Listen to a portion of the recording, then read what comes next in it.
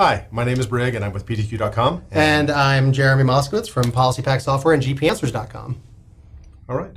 And today we're going to be discussing Least Privilege Manager, or how to elevate something if you deploy it and you get that little nasty UAC prompt. Yeah, I mean, everybody knows that there are going to be some applications that even though you can deploy them all nice and they deploy nicely and they run, for the love of Pete, they still pop that annoying UAC prompt in your face. And there are also parts of the operating system like Device Manager or the Backup Manager or whatever that you can't get into when you remove local admin rights. And people are still running with the scissors all the time. Yes. And it's finally time to get out of that business. But when you remove local admin rights, you're in what I like to call the ditch.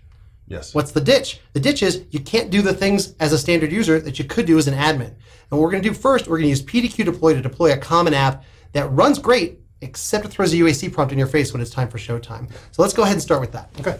We're going to install Resize free, common app. Yep.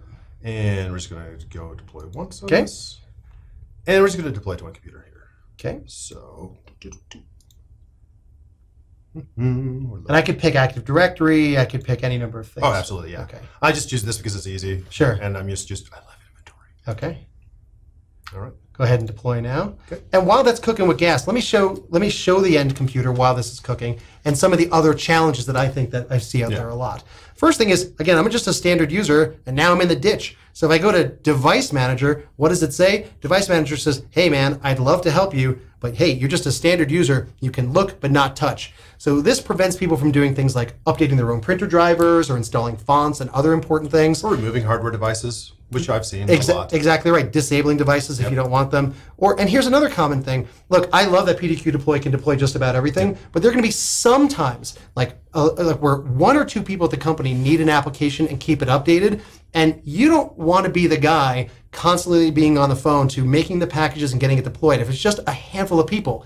Instead, you can set boundaries or rules that says, like by way of example, only the teachers can install iTunes by themselves. But the problem is that when you install things like iTunes as a teacher, here's what happens. This is exactly what happens. There's nothing up my sleeve here. They download iTunes as a standard user. It tries to unpack. It looks like it's working. They go through a couple of screens. They go ahead and click on next, next, next, next, and then install. And what do we get? The UAC prompt right in our face. Yep. So what we're going to do is boundarify them. Ensure that the people who are currently in the ditch can overcome being in the ditch for just a handful of applications. I just happen to be using iTunes for this particular example. So let's go ahead and see if our Resize free made it over to our computer here. I'm going to go to uninstall and just see if it's here. There it is, Resize free. So now let's go ahead and see it run. I'm going to type, here we go, Resize free. There's it looks like two versions. It's really two ways to get into Resize free. One is the standard user. And the thing about Resize free as a standard user is you can't select the entire hard drive. It actually won't let you do it. You get access is denied here, or if you try to run it here, you get a UAC prompt. Yep. That's the thing. There's nothing wrong with running Resize free. What we're going to do is make sure that the entirety of the application, or any application that throws a UAC prompt in your face, is elevated, and just those applications. So you're not running with the scissors full time. You're giving the person who needs the scissors the process elevation with least privilege. So we'll go ahead and go over to our management station over here, and then we'll go ahead and create a new group policy object for our PolicyPak engineers, our web engineers. So we'll go ahead and call this PP Least Priv Demo, okay? And we'll right click and click edit here. And you can do this for a gaggle of computers or a gaggle of users. I just happen to be doing this for my gaggle of users here. So I like to think about the user. So we've got a user side PolicyPak. This is under Least Privilege Manager here. And I'll conquer all three problems in one fell swoop. So the first one we'll do is we'll create a new executable policy, and that's going to be for our friend Resize free. Now I happen to have Resize free already on this machine to sort of get an example here, but I could, if I want to, remote to another machine to do that too. And I'm going to say, look, anytime I see the signature of the Resize free guys, then they're cool. I know everything they do is cool to go. So I'm going to pick an executable here and pick C program files x86. I think it's called Jam Software. There it was, Jam Software. Resize free, and pick that. And interrupt for just a second. Yeah. What's the reason why I would like to choose a signature condition rather than, say, like a path or something like that? Yeah. So path is an exact name, which is totally fine. Maybe we can do that too. You can do hash, which is a digital fingerprint of a file. You can do signature, which is anything that's signed by an organization, and you can do combinations too, Nice. which is what we're going to do for our last magic trick. So this is more secure, say, than just a path would be. Yeah, because I could be malicious and put it in a wrong path. Exactly. Okay, So perfect. exactly right. So signature is digitally signed, and you're good to go there. Excellent. So go ahead and click next, and we're going to run it with elevated privileges. It's just as simple as that, and say let tree size free run as admin now. Let it be free. Let it be free. Next thing we're going to do, add a new control panel applet. All right, new control panel applet. This one's even easier. You just pick the damn thing you want off here. Boom, boom, boom. Device manager, and you are ready to go. Nice. That's it. Okay, click on next. Run that with elevated privileges, and then we'll go ahead and let device manager run. Okay, and then the last thing we said we wanted to do, we could also do Windows installers. So if there's an MSI, we can elevate scripts, we can elevate Java policies. Actually, I think the iTunes is not a Windows installer. I actually think it starts off life as an executable, so we'll make another executable policy. That's kind of weird, right? Yeah. I mean, yeah, they package a lot of things in there. And let's actually do a combo rule, because wait a second, if it's called iTunes setup, and then we rename blowmeup.exe to iTunes setup, then that's bad. So we don't do it by name. No.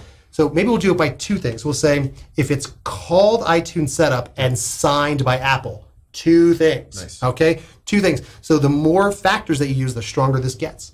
So we'll go ahead and click next, and then we'll go ahead and pick add a file. I happen to have a copy of that file here. I'll browse for it on my desktop here. And there it is, iTunes setup. Actually, that would be a particular location. I want it anywhere. I don't care where they get this iTunes setup. That's totally fine by me, because it's got to be signed by the Apple guys. Go ahead and find it again.